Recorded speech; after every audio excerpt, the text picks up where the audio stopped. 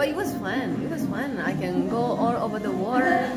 Not only Asian countries. I could fly to Hawaii. I could fly to Australia, New Zealand. Oh, nice. And then, yeah, I met a lot of people.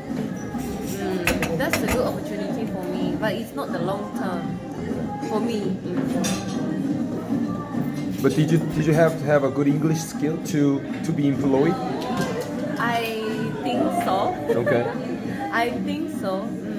But but I guess you prepared English interview well, okay, for interview. That's why you got in there, right? Yep. Yeah. Definitely. So, yeah. So if you want to get employed in AirAsia, you have to prepare English interview well.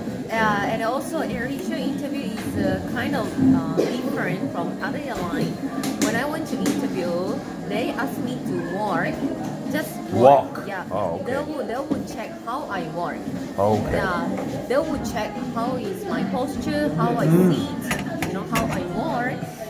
Yeah, it's kind of like, it's not the model interview, but then it's kind of, It was like a model interview. Yeah. Not like just they didn't ask you about personal things, but more like a practical interview. Yeah, and then like AirAsia it looks like fun and friendly company.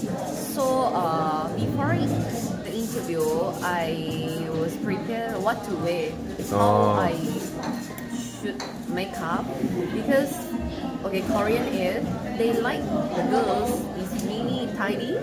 They need to tie the hair nicely, and then they have to do the hair close on, which is not, they can't let the hair go down. Yeah, but okay. in AirAsia, right, yeah. we can. You can let hair go down and do whatever style you want. Yeah. Okay, that sounds good. No. The company, they're looking for the kind of girls. Yeah.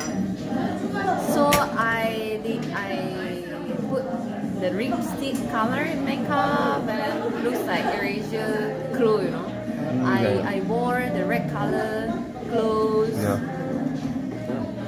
So compared to Korean airline or I don't know the other flight company, it's different. Yeah, AirAsia is more like non-traditional, I guess.